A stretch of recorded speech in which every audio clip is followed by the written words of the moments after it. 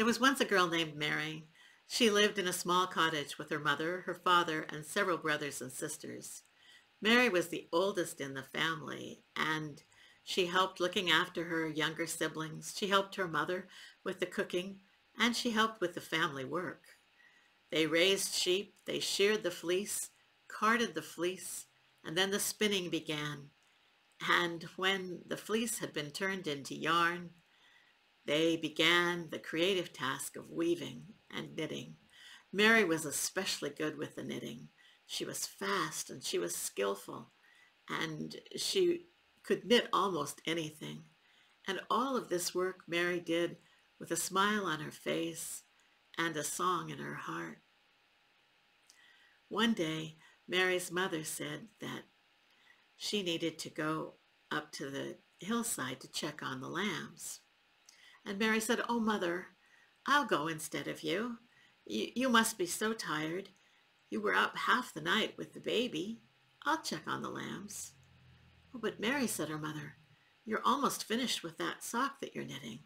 "Oh, Mother, you know that I can knit and walk at the same time." "That you can," said her mother. "Well, you're a good girl, Mary. I'm very grateful." And Mary took a large ball of yarn in a bag and her knitting needles and the sock that was almost finished, and she set out up the hill to check on the lambs. Now, Mary's mother had said that she was a good girl, but Mary's mother wasn't the only one who recognized that. For often Mary was observed by the little folk, the fairies, and they admired her hard work and her kindness and her cheerful nature.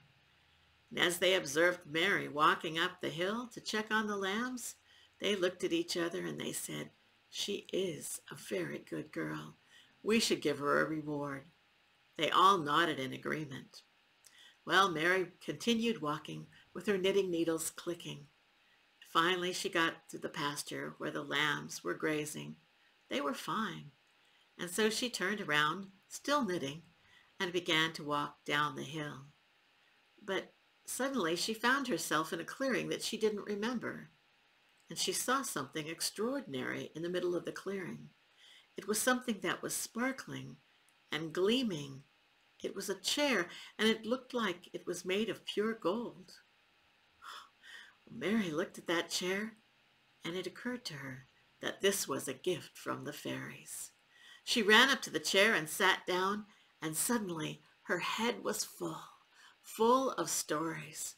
Stories of all the people and all the creatures who had lived on that land for hundreds and thousands of years. Stories of peasants and farmers and kings and queens and knights and princesses and dragons and wolves and bears. Mary was excited about the stories. Now she knew, or at least she'd heard, that if the fairies give you a gift, you must claim it right away. Otherwise, it could disappear. So she wanted to take that chair home. She reached down and tried to lift it, but it was so heavy. She couldn't lift the chair alone, and she knew she would need help. So she decided to go home and ask her parents and siblings to help her get that chair home. But she suddenly remembered that she had not been in that clearing before. How would she find it again, and how would she find the chair again? She had an idea. She took the ball of yarn from her bag and she tied the end of the yarn around the arm of the chair. And then she walked down the hill with the yarn trailing behind her. When she reached home, all she'd have to do is just follow the yarn back up the hill, and there she'd find the chair. Well, she walked down the hill, but, sadly, the yarn from that ball of yarn, it ran out before she was at her home. What to do? The sock. She was almost finished knitting the sock, but, well, she could always knit it again. So she took the end of the yarn from that sock and tied it to the end of the yarn from the ball of yarn, and she continued walking down the hill, unraveling the sock as she went. But the yarn from the sock, it ended just before she reached her cottage. She could see it, and so she began to call out for her family, "Come, help me!" But they didn't hear her. what to do now. Well, she took that yarn, the end of the yarn, and she put it on the ground, and then she took a large rock and placed it on the end of the yarn so that it wouldn't blow away. And then she ran on home. She told her parents and her brothers and sisters what gift she'd been given, and she said, "You've got to help me get this chair home." So they ran out, and Mary took them to where she'd left the end of the yarn underneath the rock, but the rock was gone, and so was the yarn. She wasn't willing to give up, though, and so she led them up the hill, and they looked up and down that hill, but they never found the clearing, and they never found the chair. And it was getting dark, so they returned home. Mary was heartbroken and wept all the way home. When she got home, her mother said, "Oh, Mary, I'm so sorry. Just sit down by the fire, and I will make you a nice cup of tea." So Mary sat down on the rough wooden stool by the fire, and suddenly, amazingly, her head was filled with stories. All the stories of the people and the creatures who had belonged to that land for hundreds and thousands of years. All of the peasants and farmers and knights and princesses and kings and queens and dragons and bears and wolves.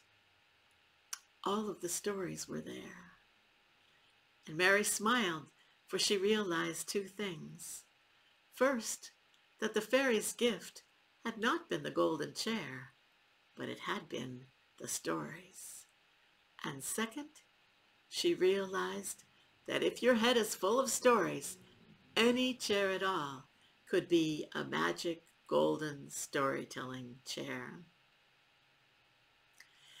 Well, the golden chair is probably still there on the hillside somewhere. People have looked and looked, but no one has ever found it.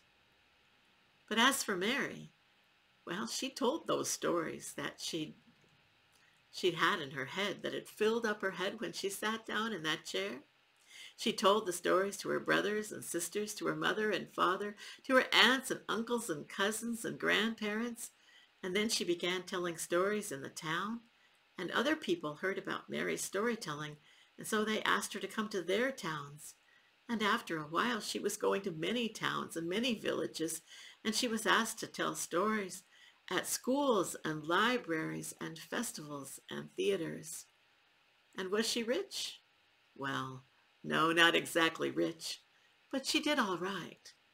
And so she realized that the gift from the fairies had been the gift of stories, stories for a storyteller. And in that way, you might say that those stories were as good as gold.